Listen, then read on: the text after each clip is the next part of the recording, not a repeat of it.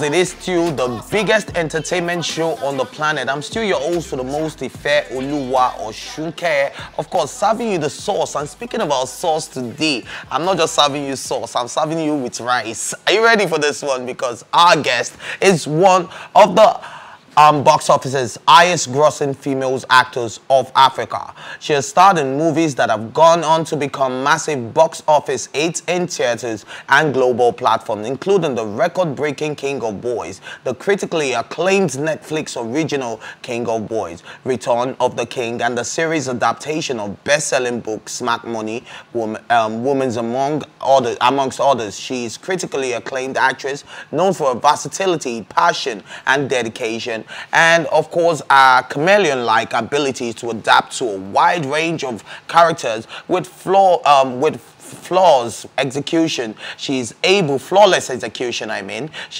to speak multiple languages, Yoruba, Pidgin, and English, as well as speak with multiple accents. She's also a cover girl, influencer, brand ambassador, style icon, and red carpet darling. She's also an award-winning photographer and musician. Let us welcome the one and only, the impeccable, the beautiful, of course, Queen of Boys, Toni. Welcome. How you doing? That was quite the intro. Yes, welcome. Oh, thank you. How you doing, man? I'm great. How are you? All right, so you stepped into the room, right? So your personality on screen, because you have this captivating ability, right, when you're doing your thing. And then in person as well, you have it. How do you do it? Is this something you learned, or is just, you just being your flawless self? I don't know that you learn your personality. I think it just sort of is. I'm not even sure that I know what you're talking about, but it sounds good, so thanks. Alrighty, you're welcome. Thank you. How do you manage to shuffle between being an actor, an artist, a fashion icon, an entrepreneur, a photographer, and the fashion icon that you are? How do you manage to shuffle between everything? I don't know. I don't get a lot of sleep. And fitness too. I don't know if you can tell, I'm exhausted at the moment. I haven't slept since yesterday. Yeah. You just try to find a balance. I think when you're doing what you love to do, you kind of have to make it work. Yeah.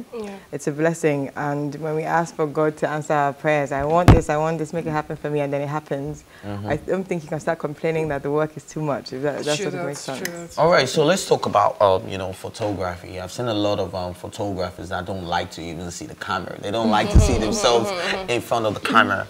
But you transitioned into a whole lot of other things. Becoming a musician. Being one of the biggest actors in Nigeria. Was photography your way of getting into the camera space yourself? I think that's a very good question. I think that when I moved back to Nigeria initially, I went to school in the UK, and when I moved back here, I didn't know, I wanted to do a whole lot of things. I wanted to do music, and I wanted to be an actor, and I wanted to be a photographer, because I had a passion for all of these things. And I was just sort of trying to figure out, how do I get into all of these things, right? Photography was the easiest for me to get into, because I remember at the time, all I did was I literally just bought all the magazines I could find.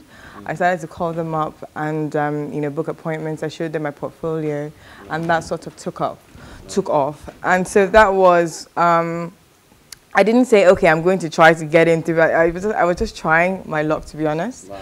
When I moved back, I didn't know how to get into the film industry. I just had no clue. How I eventually got in, my friend randomly told me about this audition that I went for. It was just completely random, because she knew that I had won it too, but it was completely random. Photography was a more deliberate sort of attempt, because of how I said, I just, okay, how do I let me call these guys up and let me show them what I can do. And that really picked up at the time.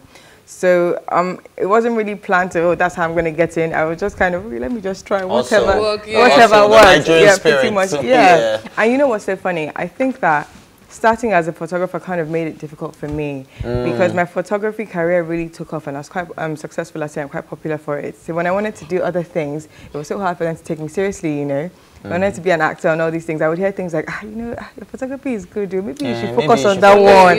You know, like what happened with Kanye West? I know. It's 2022, and today you're celebrated for doing multiple things, but just a few years ago you weren't. Just a few years ago they would say, something of Kini Master of none, you should pick one. You confuse people. And I remember at the time always saying that there's nothing confusing. You know, if I sing or if I act, if I take pictures, I don't think there's anything confusing about it. So I stuck to my guns and decided to just sort of, striving for the things that I love to do. And here I am today. I'm very glad that very glad that I didn't listen, and because there are times that I considered sort of giving up on other things and just sort of focusing on photography. And when things are very difficult, when you have those low days, you're just like, is this thing ever going to happen for me? Yeah. This one is okay. Maybe I really should just stick to this. You see what I mean? But I mean, I think the best thing I ever did was, bet on myself. All right. We're grateful. All right, so I learned, a few choreography steps. You're better, wobble, no, hey, No. you're better. And of course, I'm going to put you on the spot because everybody knows Toni Tones for photography, A little bit of music in there, and, yes, but, people haven't... I went to check your views. I said for a big star like this, you have just 348K, which is actually big though. On what? You're on what? On one of your music videos, and I'm like, I think it should be like 4 million by now because it's Toni Tones, right? Go on, sorry. So people don't know that side of you. Yeah. So I'm gonna put you on the spot, and Toni Tones has to sing for us. Understable. Oh my God. I know you're exhausted, but you're gonna have to stress it. That's the lifestyle of a star. What is this that you want me to anything, sing? just sing anything. We just want to hear your amazing voice. I'm too so exhausted, my God. You're gonna have to do it though. I have no idea.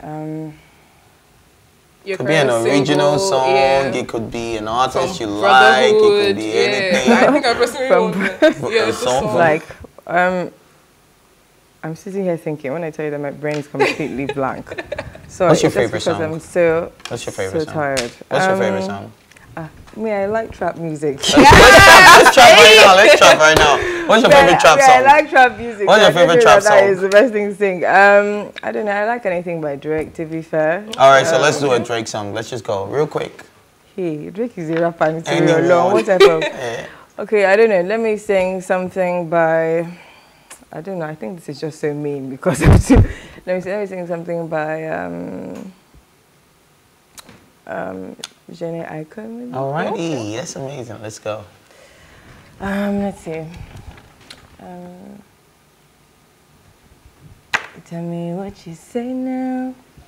Tell me what you say. Come again. If you do not stay down, then sorry, I've completely forgotten the lyrics. Wait, let me redeem myself. She's gonna get it. If you're gonna say come again, if you can't stand it, then you stand it. What's the chorus of the song? I love me. No. I love me. You're the worst, you know what you've done to me. I know. I should not have agreed to this. Yes, no. Yes, you came and love. You even know the song. Yes, now. This song was such a big song. That's the chorus. When I tell you, I love me. No, that's not I love me. This song is called The Worst. You're the worst, you know what you've done to me. And I know it hurts, I know. I know that song. Why can I play it? Okay. Your sins are forgiven. Your sins are forgiven because I can't remember myself. Okay, now personally, I know we're trying to be professional and everything, but I am a diehard fan. I have followed your journey. I have read, listened to your interviews and everything, and how you were talking about your story in Nollywood, coming out to the limelight, how people see the glory and not the story. They don't know what and everything. And I also I think I listened to an interview where you were talking about how you wanted, when you auditioned for the role of King of Boys, you wanted Kemi's part and everything. You didn't get it, so you felt very sad and whatnot. It wasn't the role you were expecting, and yada yada. Now, so my question for you is, looking back at the young Toni before the fame and everything, what would you have said to her? What are you going to say to her now? And the girls that look up to you, that idolize you, what advice would you give to them? What would you say to them? I would have told her to just, but I think she did it anyway. I would have told her to just, keep going. never stop believing. It's one of those days that the world is trying to make you believe that you're crazy and you're not good enough. You push through and you keep going. That's what I would say. And just to anyone else who has a dream, to anyone else who, you know, you just really, really never have to stop believing yourself, because the world is set up to tell you that, you know, you're not good enough or you're crazy or it's not going to work. It's just really other people's insecurities, right? If other people think they can't do it, so they think, how dare you think you might be able to do it? You need to be able to drown out all of that noise and bet on yourself every single time. Everyone who has ever been successful at anything, it's just because they bet on themselves. How's the pressure in the industry? Because I know it can't come easy, especially for a female. It depends. What sort of pressure are you talking about? Like pressure of, okay, for example, oh, you're not as good as this, or you have to measure up to this, or oh, you're just starting, or you're upcoming, or, you know, different ways. Or for example, the popular pressure I know most actresses talk about is, oh, their skin, or how they're not fair, or how they're being, how will I put it, stereotyped here to a particular type of shape or body or something. And yeah, basically the pressure in total. I think that in terms of color, I know when I started, I was definitely given advice to sort of lighten my skin. I just really laughed at that. I mean, I was like, please, you know, and now we're in this melanin era. So exactly. Right? So I mean, in terms of pressure to be something else or whatever, for me, I've always been. I think from the moment I decided to go for the things I wanted to do, I had to get to that point where I was able to really block out the noise, because the hardest part for me was starting, attempting to, let me try and see if I can actually do this, you know. That was the hardest part for me. To get to that point to do it, I had to get to a point where I could block out all the noise and really focus on my goal and what it is I wanted to do. So I had already gone to a point where I could just focus on the positives and drown out the negatives. I cut off anyone literally for a time anybody who was not fueling my flames, anybody who was, because I had my own fears already. So I cut off anyone who was trying to flame who was trying to fan the flames of my fears. Do you see what I mean? I cut that out. So I've never really succumbed to any sort of pressure. I've always just been focused on what I wanted to do. In terms of films, for me, it's never been about the amount of films or acting just for the sake of it. I've always just wanted to be, you know, I've always wanted to be a part of greatness. I've always looked for great projects, even when I was in it, but even before I started, I would get scripts and think, no, this role is not really making sense to me. Not because for me it's greater than just being able to say that I'm an actor. It's greater than just being able to say, go and watch that, I'm in it. No, I'm so passionate about what I do, you know, and I'm so good at what I do as well, and I wanted that to be able to really come across. Do you see what I mean? For me, it's quality over quantity every time. Preach. You know, so I wanted to, and projects like King of Boys, projects like Brotherhood, they don't come around all the time. They really don't. Do you see what I mean? So I feel like I've really been blessed to be able to be part of such groundbreaking projects. I think God has just really blessed me, and God has just really been faithful to me. You know, I'm a very sort of spiritual person. I put God first in everything.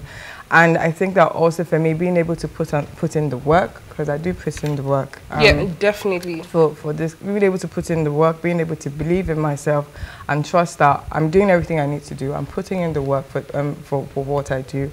I'm meeting God halfway and trusting that, you know, people will see this, my work will speak for itself, and everything that, you know, is supposed to happen will happen, it will align. Of course. You know, that's all you can really do. You can, you know, do the best that you can. I think that the best piece of advice I've ever gotten from anyone was, you know, never let anyone say that you didn't show up for your part. You just do the part, do your part. Regardless. Just do your part. Never play your position. Exactly. And then, you know, leave the rest to God and leave the rest to the world. So there was a time in your life when you were just Antonia Adefuye, right? And yes, I'm sure you're like, who is this guy's calling me by my government name? Actually, Baby Sola, you know. So, you know, there was a time in your life when you were just that regular girl, and you know, what's that thing that you wish you could relieve right now? You know, the things that Toni Tones can't do anymore, you know, that Baby Sola could do. I don't know that there's anything that I can't do. There's nothing. I can do anything. I don't really have a problem with going anywhere and running into fans or anything like that. You know, it comes with the territory. Can you still, okay, so if I say let's stroll down and go and buy a wagon at the bus stop, you stroll with me? I mean, I've never been one to go and buy Ewa at the bus stop in the first place.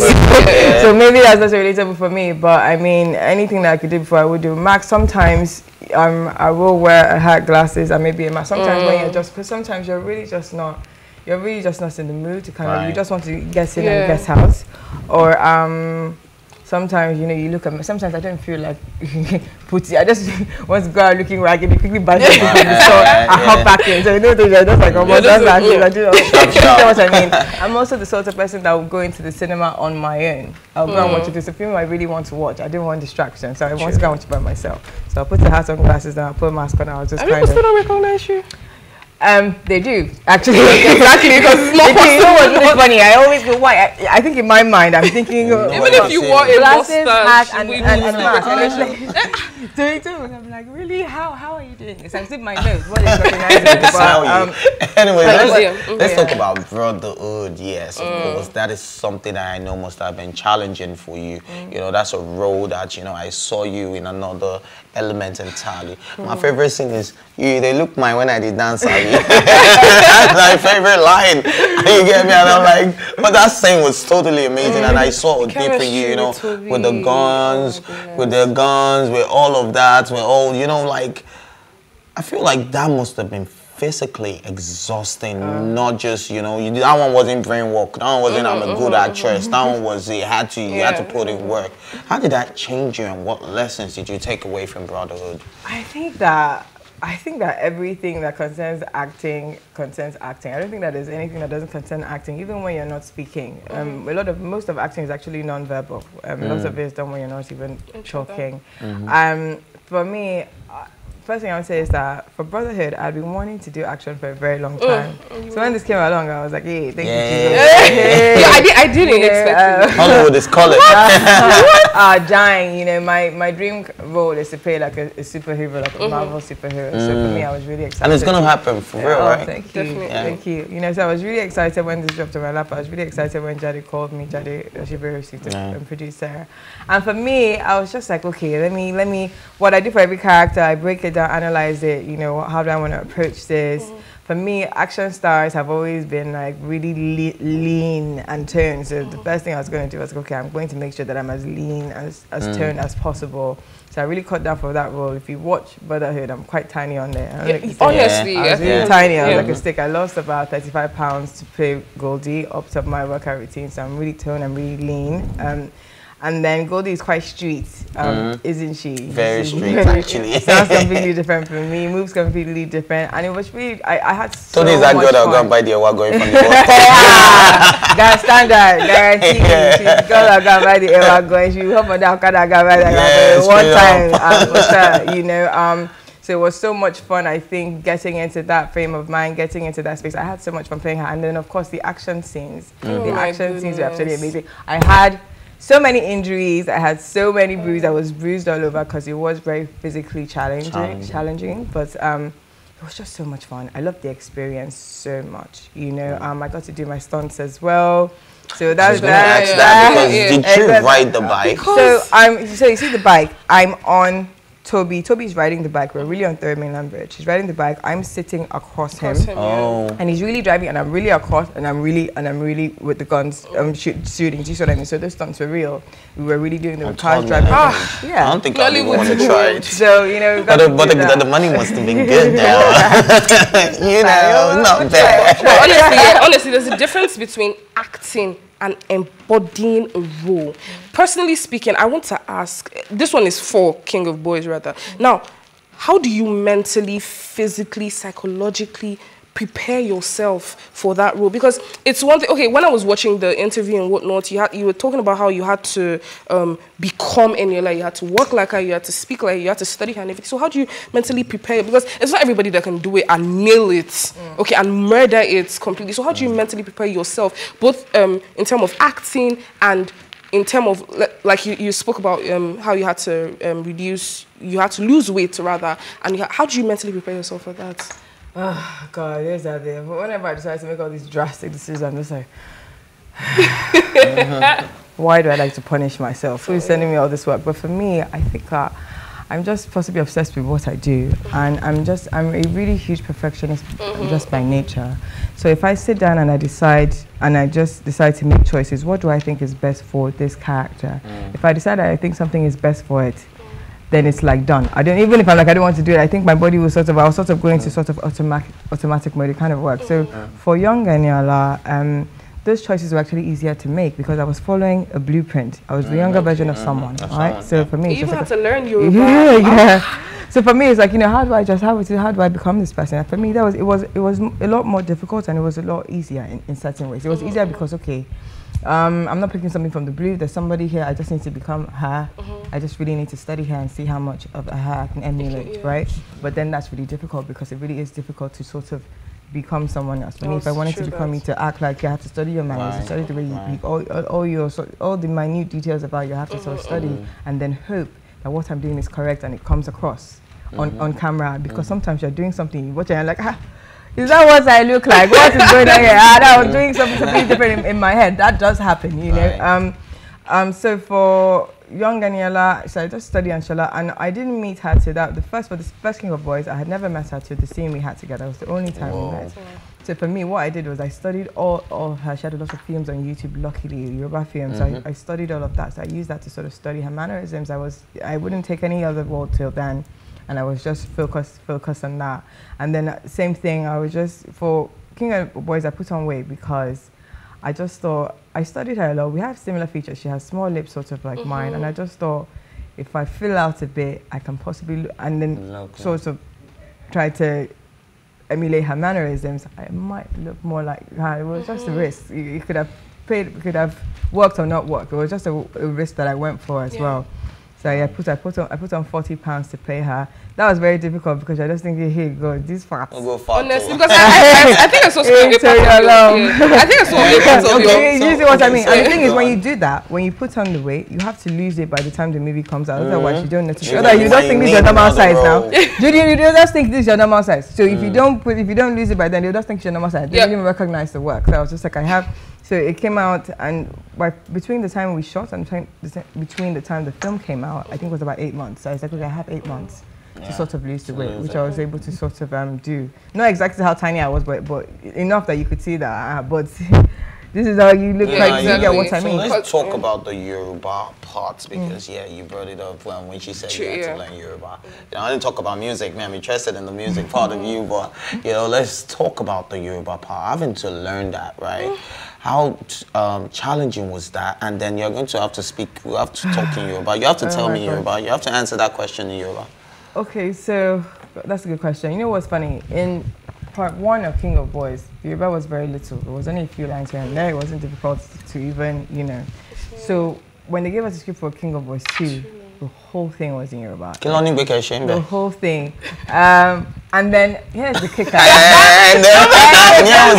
We should act now. Let's go. And then the whole thing was Yoruba. And the thing is, it wasn't just, what people have to understand, it wasn't even just normal Yoruba. It was one type of Yoruba. So my best friend and my mom used to make fun of my Yoruba in part 1. They're like, Yoruba,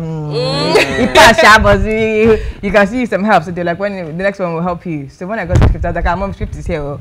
Come and help me. My mom, she was like, sorry, I can't help you there. She was like, I don't know, this Yoruba is too like, it wasn't just Yoruba, it was like, deep. It was like, she was like, she was like, sorry, but I honestly cannot read this. I was like, oh, really? My best friend too sent her the script. She was in London. Come and start, let's start. She was like, No, where you said she was in London. She was like, Toni, I'm not gonna lie to you. I don't understand what's on this paper, but luckily, I think they knew that the Yoruba was so crazy. We had a translator, we had a tutor, which was Kemedi Tiva's dad. So even Anshala got a few lessons, but Kemedi Tiva's dad. So he worked with me. So we would go over the script over and over again. In fact, at a point, because I was so tired of disturbing him, I was like, you know what? Can we just say? So I had him say all the lines, and I recorded every single thing as a voice note. So that was what I used to learn. Do a quick monologue. That's what I used to learn every day. Oh, no way. I can't even remember. I crammed most of it. And because it's Yoruba, and because it's something that I crammed. So lots of the time, I crammed it, lots of the time. And let me put it this way. So I'm cramming most of the Yoruba because I don't understand it, right? So I'm having to cram it. Exactly. I also don't understand what Auntie Shola is saying half the time. Do you understand? I remember the particular scene where I think she was into switching between Anshola and her, and then I think it was where there was a shootout on the full team. It was, oh my God, the Yoruba was so thick that I didn't believe it when he said he didn't understand Yoruba, and you had to learn it. I'm like, I run into fans and they say that one look back to me all the time, and I'm saying like that is amazing. I didn't know. I cannot give you back that money. And I appreciate your honesty, right? A lot of people would have probably, just tried to ignore it and be like, no, I'm not in the mood. No, maybe not today. But you're actually being honest. I'm always honest because I always want people to know the true reality of things. For me, I'm not ashamed of it. Like, I'll tell you what it is because somehow I'm here. Do you get what I mean? For me, it was one of the hardest things I ever did to be able to learn that Yoruba. There were days that I would cry. I remember calling my mom one day and I was like, I can't. I can't do this. There's no way. And I don't want to sort of ruin my kidney from 1 to 2. Yeah, true. And she prayed for me. And she's like, you can do this. She's like, there's nothing you've ever put your mind to that you haven't achieved. And she sort of calmed me down. But there were those moments. There was a time that I called Kemi. You see this round table scene you're talking about? I was like, oh, Kemi, I have an idea. Why don't I say it in English? And I will say it in Yoruba. Then you go back up and she's like, no, it's not gonna. I want to do it. I was just like, no problem. No problem. Because you don't tell you that you can't do it. No problem. When I was like, hey, God. Because you make it look so easy. So you coming out on top, because we looking at you and you making it look so easy and everything. And now you're telling us that no, it wasn't actually easy. It was actually difficult. It was very difficult. Oh my goodness. There was a message. So at the end, when we were done, I think the day that it came out, or was it at the end? I don't remember. I think it was at the end.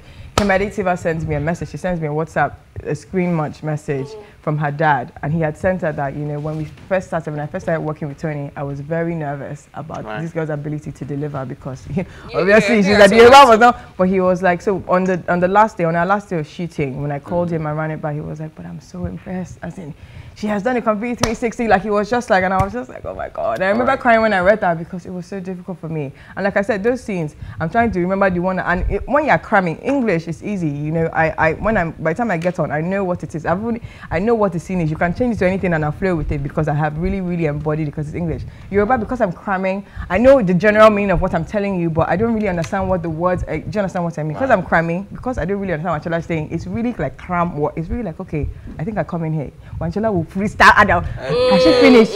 And what did she say? Is this what I just freestyle? Is this still where I'm supposed to say? There's a lot of So it was so mentally stressful. Like I tell you, the KBT was one of the hardest things I've ever done just because of that extra layer. I must as well have been speaking French.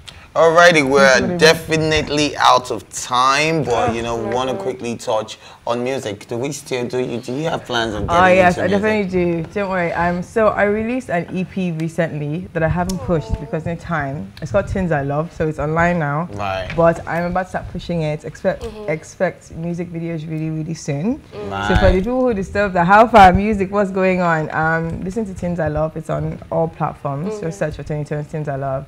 And I'm going to give you visuals really soon. I'll give it the push that it deserves. Remember to call me when you start pushing it. No problem. But aside from music, any upcoming projects? I do. So Smart Money Season 2, we've just shot that. So we have that coming. I think that the fans have been calling for that and they're really going to love it. We went bigger, we went better for Season 2. Of course. I have a movie coming out called Jolly Roger. It's been nominated for 8 Amas, so expect some greatness there. Yeah. And a few other projects as well. I don't know if I'm at liberty to talk about that, those two for now. Project is so good. It's been amazing having this conversation with you. You've been totally, open, and we really appreciate you. I think I like you better now. But yes, this is where we draw the curtain today. But thanks for watching as always. Join the conversation on social media with the hashtag #TeaTime. And remember, you can catch up on our previous episodes, including this very one, and all our exclusive contents by doing what? Subscribing to our YouTube channel at PlusTvAfrica Lifestyle. You can also watch Tea Time where on To TV, and of course in London on Ben Television and Star Times channel 308. A big thank you goes out to my studio guest, of course, Toni Tones, ladies and gentlemen, and of course my co-anchor Belma for intelligent contributions, and of course the entire production team. I'm talking about Mr. Samson, Kayode, Funke, Ande, and everybody that's made this production a successful one. And of course, this is PlusTvAfrica's Tea Time. My name is Ife Oshike. Let go.